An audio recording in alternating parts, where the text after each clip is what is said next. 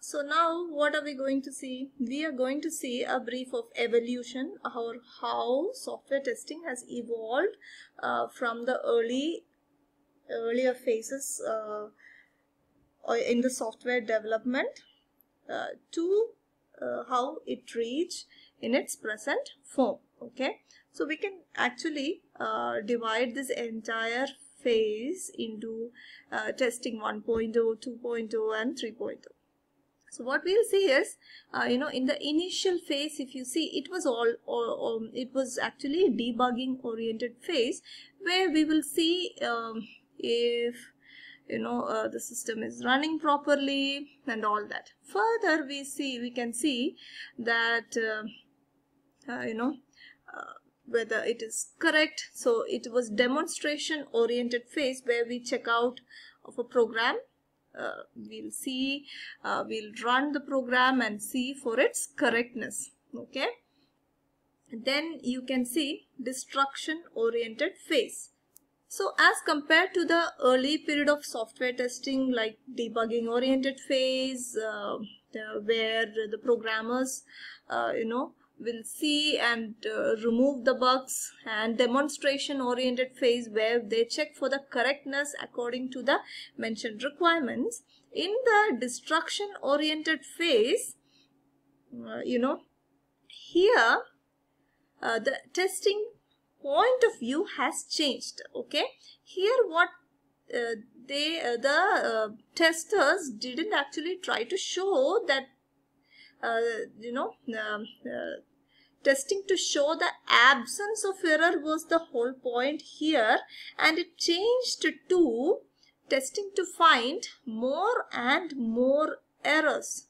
That is what is a change from the early software testing phase, the first two phase, to this phase. Okay, so here we see that more and more test cases were used to explore more bugs.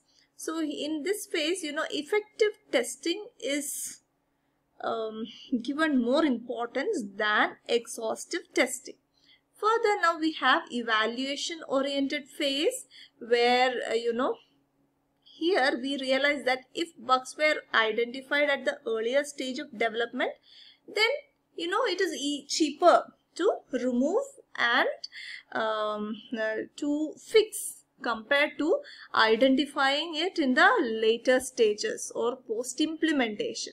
So here actually quality software development or quality software products, developing quality software products came into picture. The focus has shifted. In this case, verification and validation activities started coming into picture. Okay, then so we have National Bureau of Standard released a set of standards that should be focused, and all that happened at this stage. Further, if we see, we have prevention oriented phase. What do we have here? Prevention oriented phase basically is bug prevention compared to earlier phases. What we were seeing was bug detection, but in this phase, what are we seeing? We are seeing prevention. That is how we can prevent the bugs. So there were actually prevention model that came into picture, that includes test planning, test analysis and test design activities. Then we have process oriented phase, which is what is happening now. Okay, so you can see that testing process, the complete process is established instead of a single phase in the software development life cycle. So if in your software engineering subject, you would have learned SDLC, right? In SDLC, what exactly is a testing phase? It is actually a phase of the entire software development process, but that is not the case now in the real world. Testing is actually something that starts as soon as the requirements are consolidated. Okay, there is something called a testing process that is being laid out that maps to each testing activity that has to be done. We will be learning that further in detail, in depth. Okay, so the entire process, you see, we can map it to testing 1.0, 2.0 and 3.0, in which software testing 1.0 is a phase where there was no software test organization. There were very limited testing tools present, and the main goal was actually to see that our software is working fine.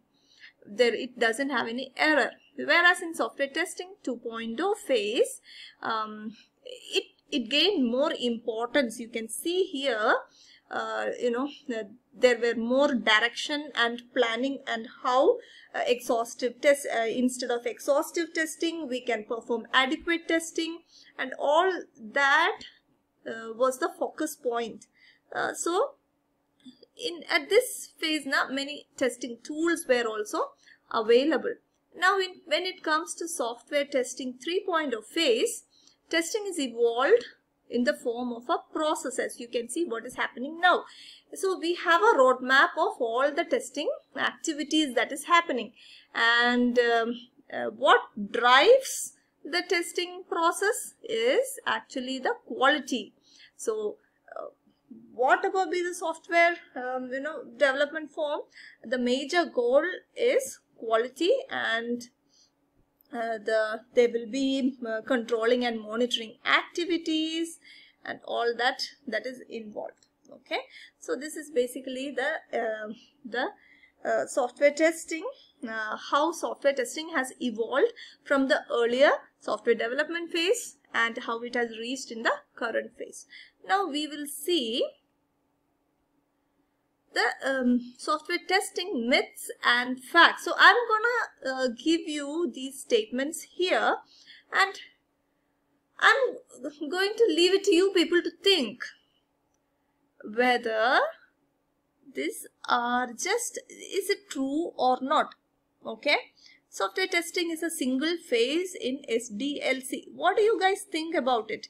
Is it just a single phase? Then software testing is easy. Of course, we have had a discussion about it already, right? Software development is worth more than testing. What do you think about it? Is testing, below software development? And what do you think about the next statement, which is complete software testing is possible or not? Then testing starts after program development. Then the purpose of testing is to check the functionality of the software. Do you think anyone can be a tester? So in the tomorrow's discussion session, we will have a detailed discussion on each point. So I want you people to come prepared with your thoughts on these statements what I have presented here. Okay, so moving on. Now, what are the goals of software testing? So you see here, software testing is a process, right? Why do someone have to test? So there has to be some goals that we need to achieve when we are performing software testing. And what are they? So we have something called immediate goal or short-term goal. Then we have long-term goal and post-implementation goal. So what do you mean by short-term goal? Short-term goal is in some time, in the recent time, I want to achieve something. That is short-term goal, and that is bug discovery and bug prevention is a immediate goal. So obviously, right, by performing software testing, I want to find the errors at any stage in the development, then I should interpret the bugs discovered and I should be able to fix it so that, you know, in the later phases or in the entire project, it should not be there, right? Or the bugs should be minimized. Then coming to long-term goal. So you see here, long-term goals will have quality, of course. Obviously, software testing, when can I say that something is reliable? That is, when can you say a fire alarm is reliable? When fire is happening, it should detect the smoke and it should work at that particular time, right? That is when we can say a fire alarm is reliable. In a similar way, a software is reliable if it provides the functionality at a particular point of time as and when it is required. And testing will ensure that a software is reliable.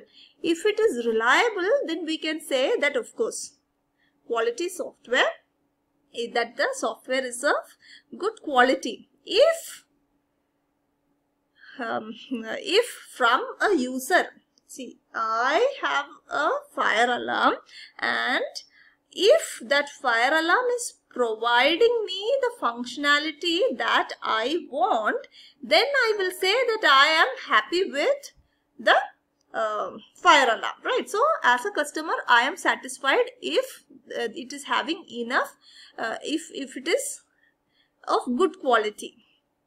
Now, what do you mean by risk management?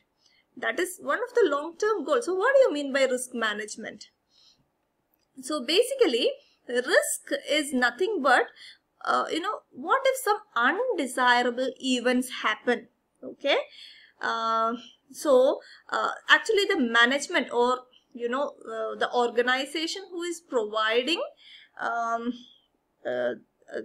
the service should make sure that risk or all undesirable events are managed properly. So software testing can be used to control or eliminate or minimize the risk.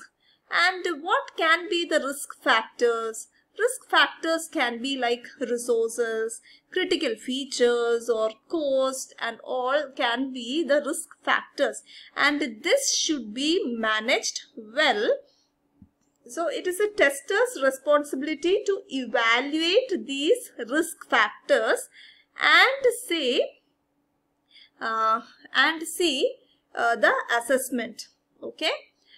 So based on which we will have a reliable software that has good quality, that will make the customer satisfied, that will leave the customer satisfied.